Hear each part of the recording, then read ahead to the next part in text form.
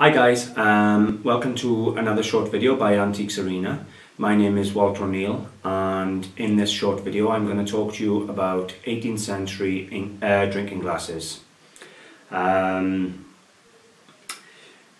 Basically 18th century and Victorian drinking glasses have been one of the best sources of income for me over the last 10 or 15 years.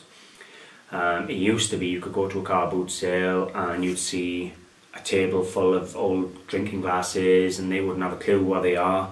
For 50 pence you'd buy a big Georgian rummer and you'd be selling it out £110, £150. Or if you were very lucky you'd see a glass with a cotton twist in the stem. I'll show you an example of them in a minute, for 50p, and again you're in the hundreds. It doesn't happen so much now. Georgian glass is becoming a lot more scarce, but you do find it. So I'm going to show you some examples, and I'm going to talk to you now about how you identify them. Now, when you walk up to a table at an antique fair or a car boot sale and you see they have a load of glasses on the table in a box on the floor, first thing you're looking for is a colour difference. Georgian glass or Victorian glass has a grey hint or grey tone to the glass. It's not as white as modern glass. So that's the first indicator, is the colour, and believe it or not, it will stand out. You'll see this dark grey glass. The second indicator then, once you've seen this grey glass, you want to check, see if it's real. So you pick it up and you hold it up to the light. And what you're looking for, you're looking at the bowl, and you'll see swirls running around inside the glass. They're called striations or styrations. That is basically the lines where the glass has been blown, hand blown by a glass maker on a rod. In amongst that you may see a little bit of little white flecks of flux or little bits of dirt in the glass. Not very often, but you will. But the styrations definitely. And at the top then you may see a little lump where it's been cut off. The next thing you're looking for then obviously is the type of foot.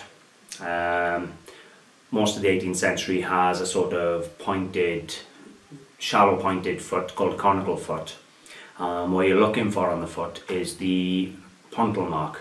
Now, a Pontil mark is basically the mark left behind after the glass blower has finished blowing. Now there's 3 or 4 variant types. You have a ground out Pontil, which is where they snap the rod off and they polish it smooth. You have a snapped or sharp Pontil, which is basically where they snap the rod off the glass and just leave the lump on the bottom of the glass. That's what you generally find on the 18th century glass. Or you have a gadget tool mark, which is like a letter T underneath the foot.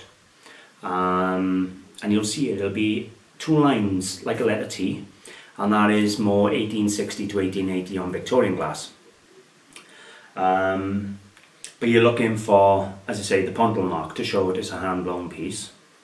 Next then, English glass was lead glass, lead crystal. So if you held it by the foot and you flick the bowl,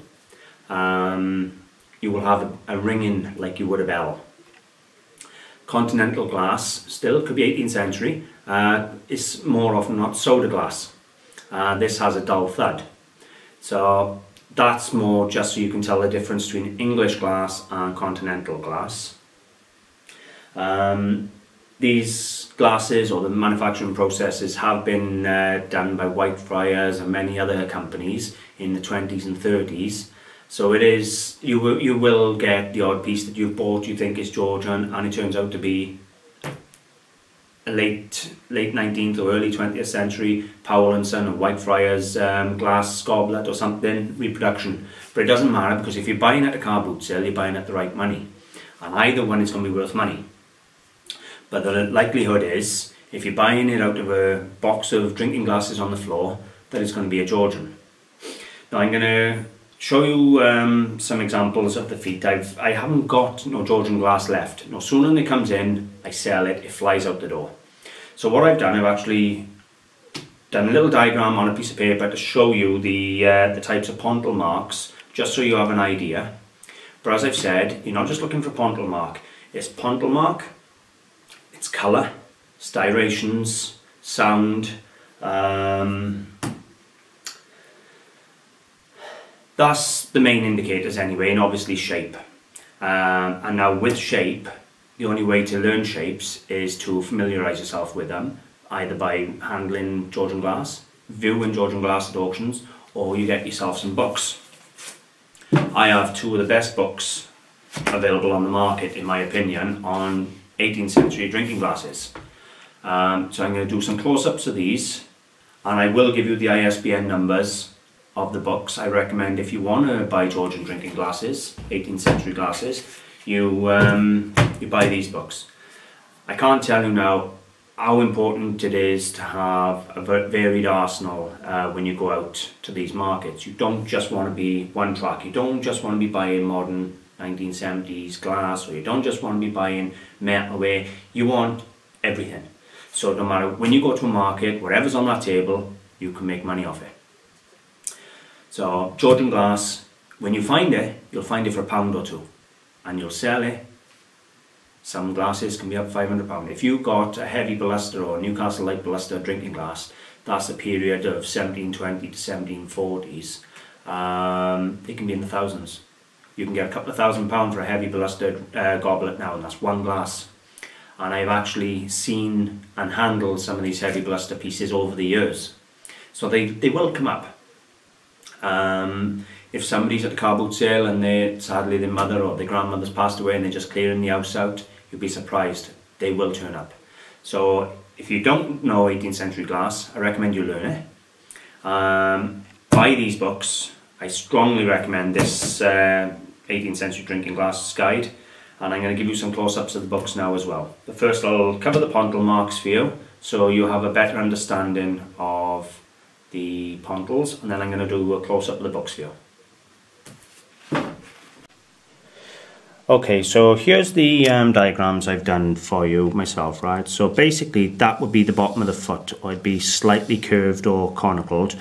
But what you'll have flat, and then you'll have a little indentation where it's been polished out, if you can imagine that, and that's called a polished foot. You tend to find that more from 1780, 1800. You got the gadget tool mark that I talked about. Now this would be the underside view of the foot rather than the side-on view, and you'd just have a little T, and that T is the tool mark, where it pinched onto the bottom of the glass for blowing. And then of course the all-important, this is the one you're looking for, which would be the slightly conicled foot, and you'd have a large lump of sharp glass underneath the foot that hasn't been cleaned off. That's called the sharp Pontil. They are what you're looking for the Pontil identification. Now I'm going to talk to you about the glass book. I'm going to give you all the information you need so that you can order this book yourself.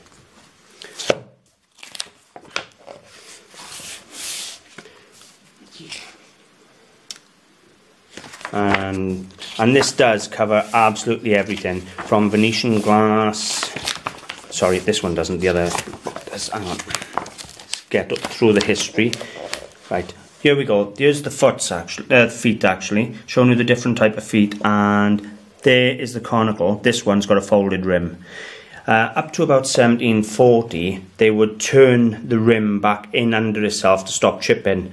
That's called a folded foot. So you'd see a line inside the actual foot rim itself.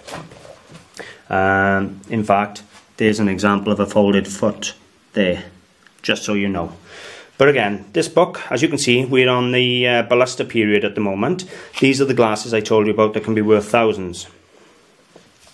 This book covers all the way through. These are light balusters, coming all the way through now, 1750. And then you come into the twists and the threaded stems. You can have air twists, cotton twists, and so forth. These are very desirable glasses, and as you can see, this book covers all the shapes, all the periods, all the way up. Everything from sweetmeats, Jacobean glass, and so on. You've got the mixed and coloured stems now, mixed twist rather. You've got the faceted stem, which is all cut down. That's 1770, 1780s. Where are we going? Just giving you some examples, just showing you how good this book is. It covers absolutely everything you want. Another type of foot I didn't actually talk to you about, thinking about it, is a lemon squeezer foot.